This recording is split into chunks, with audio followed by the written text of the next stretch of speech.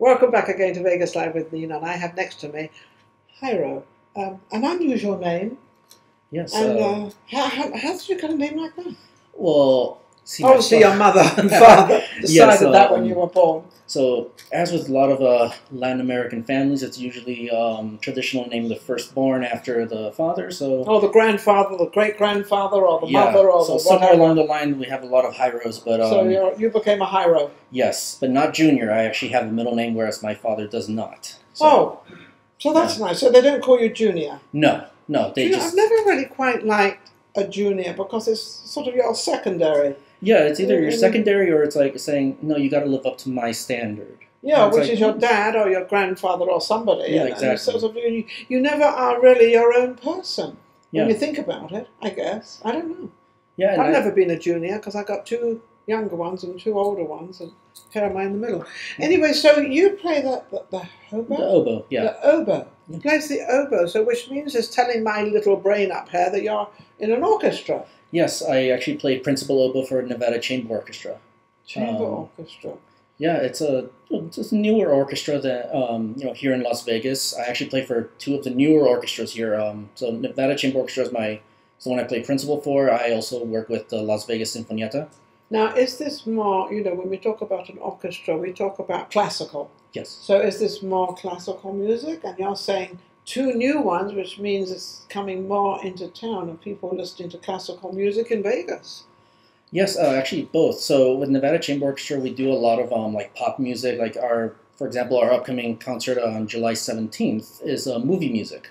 Oh, how beautiful! Yeah, we usually do one a year. Like a musical. Yeah, but we actually pick different selections from different movies. For example, this concert will feature music from Titanic. Oh, how fabulous! Jurassic Park is on there, and so it becomes very entertaining. Yeah.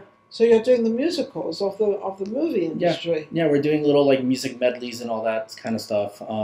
With Las Vegas Sinfonietta, it's a little more true classical music and bringing that sort of like culture to Beethoven Vegas. And Brahms and Tchaikovsky and yes, exactly. Rachmaninoff, and Yes. Bach.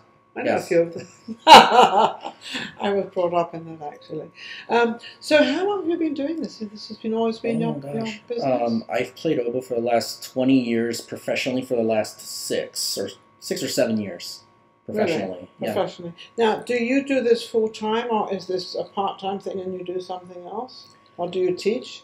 Well, funny enough, it's like a lot with a lot of the entertainment industries. It's like one of many hats that you wear. Well, yes, so, I've noticed that in Vegas after interviewing so many people. There are dozens of hats they wear and different things they all do. So on one side, I perform professionally. On the other side, I also teach. I figured you'd be teaching. And I also work as when I'm not performing in the Las Vegas Sinfonietta, I actually assist my wife, who's their photographer.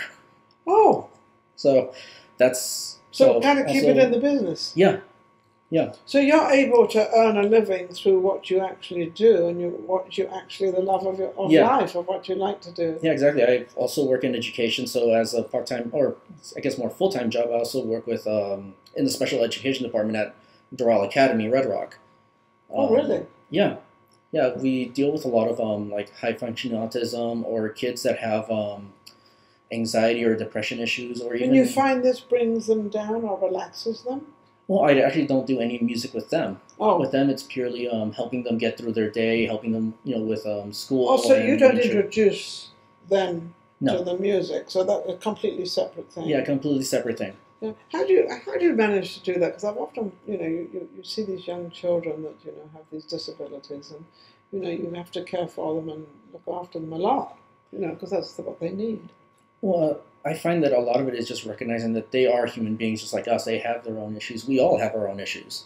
Kind of, definitely. Yeah. So when it comes to a child with anxiety, so you have to sort of try to figure out, okay, what triggered it? How do we help calm you down? For me, I get them breathing exercises. Is that to do with bipolar and all that stuff? Yeah, a lot. Yeah, a lot of that. We don't have like a whole lot of those students, but a lot of our students are, high-functioning autism where they can do math really, really well, But Well, with they say English, they're on the brink of being, yeah, highly intelligent. And you've got these two waves. You're very, very intelligent, everything, and then you've got the other wave that you're more like a child. yeah, and like they have trouble expressing themselves, so it's kind of my job to help them express themselves. Yeah, to So, find out what they're like. If we're in an English class, it's my job to help them, figure out that they want to say, oh, such and such thing. Okay, well, what are you thinking? Help me, understand this. Okay, this is what you're trying to say. Here, go ahead and write this down for yourself. So, with all the experience you've had, do you feel you've been very successful with these children? I would say I have. Yeah. Yeah. Because you seem to be a very calm, excuse me, quiet person that can sort of. Because I would imagine these children, a lot of them don't like noise and don't like, dramatic things going on because they're very calm. Yeah, I find that being loud and yelling at them does nothing. Doesn't help. No, it doesn't I think help. it makes them probably. I would imagine. I don't know. No. I would imagine it makes them a little bit more to have more anxiety. Yeah, they then become very anxious, very closed off, and that's not what you want. You want them to feel that they can trust you. Now, are they born like this, or is this something inherited as they start, as of birth? And that part I'm not so sure about. But either way, I don't think it really matters. I'm there to do my job. Do you have to have a doctor's license, or do you have to? For my job specifically, yes. No. No, my job they're more looking for an interpersonal relationship type thing. Now, how does this coincide with your music? Well, so two tranquillities. So as Principal Oboist, I'm actually sort of in charge of I'm in charge of my own section, and to a greater degree, sort of responsible for pitch across the orchestra. Because if you go to an orchestra concert, the first cohesive sound you hear from the orchestra is the oboist playing an A, and then the various sections tuning to that one note. Oh, really? Yeah. See, I did not know how important the oboe was. Yeah, and the only reason we do it is because the oboe has such a powerful sound that it actually cuts through, and you can hear it the entire time. Definite sound. Yeah. So with that, I have to be able to manage not only my own section, but how I talk to the conductor, how I talk to the section leader next to me. So you have to get all these people together to. Yeah, and even to the people behind me. You had Dr. Liz Valvano on your show a few weeks ago. Yes. So she and I are actually great friends, and she plays principal bassoon right behind me. No, she has the bassoon, which is that great big long thing. Yes. And everything else. I was fascinated with that, actually. She was lovely. She's an amazing person. I love talking to her. Yeah, I can imagine. Yeah, she's also got this kind of little sense of humour as well. Yeah. So now, how often do you get to play? Is it once a week, or how do you have these concerts? It really depends on the concert season and what. I don't know. There was a concert season probably more in the winter, isn't it? It sort of starts kind of like with school, where we go into from fall all the way to like late spring, early summer. Yeah, that's how kind of. Nevada Chamber Orchestra is kind of strange in the way that we continue to perform year round. In the heat. Yeah. It's kind of tough. Do you do a lot of outdoor concerts? No, thankfully not. Thankfully not. I'm very, for me personally, I'm very much against it because my instrument is made out of wood. Oh, it would be lovely, wouldn't it? All cracking up. You'd have, it would have a sound of its own. Yeah, I absolutely avoid doing outside concerts. That being said, I have done them before. When I played with Henderson's Symphony years ago, I played oboe and English horn for a movie concert they did. The reason I asked that question is because in Europe we have, and I lived in Beirut as well, and we have a lot of orchestras at night, but on the evening time and outside, and absolutely beautiful. And it's so lovely because you've got all this sort of the lovely atmosphere, but it's normally not in a very noisy place. It's usually in a very quiet place, and especially in Beirut, it was in the old ruins and everything.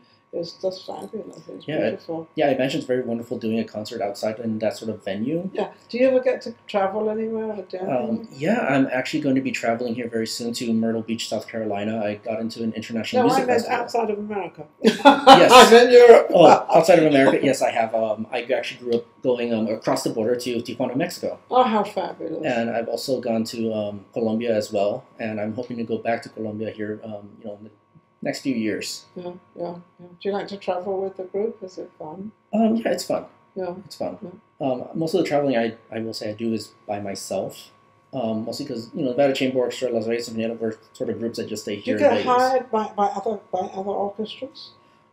Usually here in town, because we have so few, it's usually just either, Nevada Chamber Orchestra, Las Vegas Sinfonietta, or So you have UNLV. an agent. Yeah, you have an agent then. Yes, myself. Well, it's usually the best age. Yes. Not knocking the ages, but yeah, to go do. Did you ever think as a child and growing up that this is what you would do? Was one thing you wanted to do, or how? Because I often wonder, how do people get into classical music? Because classical music it has to truly be a love. Yeah. A love of life, because it's in the music industry, it's something completely of its own. It's not the rap, it's not the blues, it's not any of that romantic stuff. So what you're doing with the musical. Yeah, I found that early on as a child, I always knew that I was going to perform, but later on when I became an adult, I realized I want to teach more than I want to perform. Oh, really? Yeah, because I found that as a soloist, I don't really care to do that. I don't really care to stand. He doesn't like the attention. I don't. You don't like the attention of yourself? I can do it. But I don't care to stand in front of the orchestra. I prefer to play within the orchestra. Within it. And I prefer to teach, younger students how to do what I do. Yeah. And how to, sort of gain the musical intelligence to make the decisions. Why do we have so many young Asian people going into orchestras and into the choir music business? Yeah, a lot of them, I want to say it's something with the culture. They're sort of their culture. They have this drive to be the best. I know, and they work and they work and they work, and they do become the best. Mm-hmm. You see these little girls, fiddling away and doing their thing and everything, but they're very dedicated to what they do, and I can't say that's much for a lot of people. Yeah, I wish I knew why. But well, let it be a mystery. Yeah. How can anybody reach you if they want to book you? Well, I'm available through Instagram. My handle is Jairo_Oboe. That's JAIRO_OBOE. Available through Instagram. I believe my email's on there, so it's the easiest place to find me. Great, fabulous. Well, it's been a little interesting, a little different to my last guest, who's all over the place, and you're very quiet and very calm. Bring me back down to earth. Absolutely, man. I want to thank Social Media Shows, my producer, Maria Pereza, and of course we've also got Ryan back here, who's taking all the photographs. And I also want to thank, Vegas. They've been very good to me, and thank you for my audience, and thank you for all being there.